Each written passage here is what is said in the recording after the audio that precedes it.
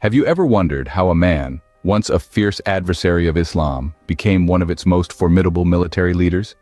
This is the story of Khalid ibn Walid, a man whose military genius and unwavering faith earned him the title of Sword of Allah.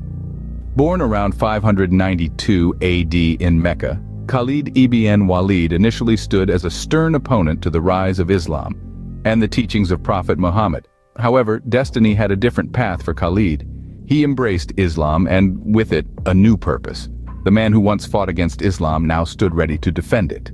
Khalid's military prowess quickly came to the fore. His first significant victory as a Muslim came in the Battle of Uhud, where he led a group of archers to a tactical triumph. His strategic brilliance and courage were instrumental in securing victory, marking the start of a legendary military career.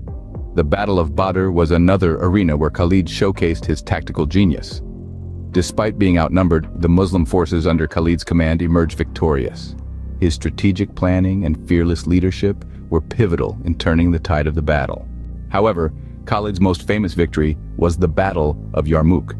This decisive conflict led to the Muslim conquest of Syria, significantly expanding the reach of Islam. Khalid's leadership in this battle is still studied and admired today for its strategic brilliance. Khalid ibn Walid was more than just a military leader. He was a man of unwavering loyalty to Islam and its prophet. He embodied a sense of justice and humility rare in leaders of his stature. Throughout his life, he remained steadfast in his faith, a beacon of resilience and devotion. The legacy of Khalid ibn Walid is as vast as the lands he helped conquer. His military strategies continue to inspire and educate, and his unwavering faith continues to be admired.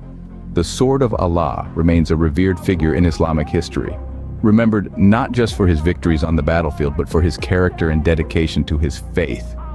And so, the story of Khalid ibn Walid serves as a reminder that it is not where we start, but where we end up that defines us.